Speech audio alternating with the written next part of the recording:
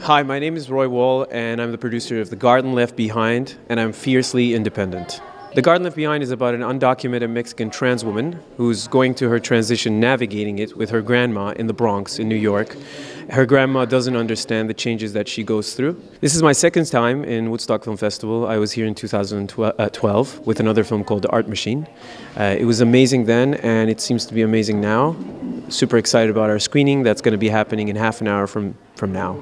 Fiercely independent to me means having an open mind and never giving up. Never giving up on your project, even though sometimes it needs more love and grassroots campaign, and creating a project that requires more than 60 or 70 partners to make it happen and to show it to the rest of the world.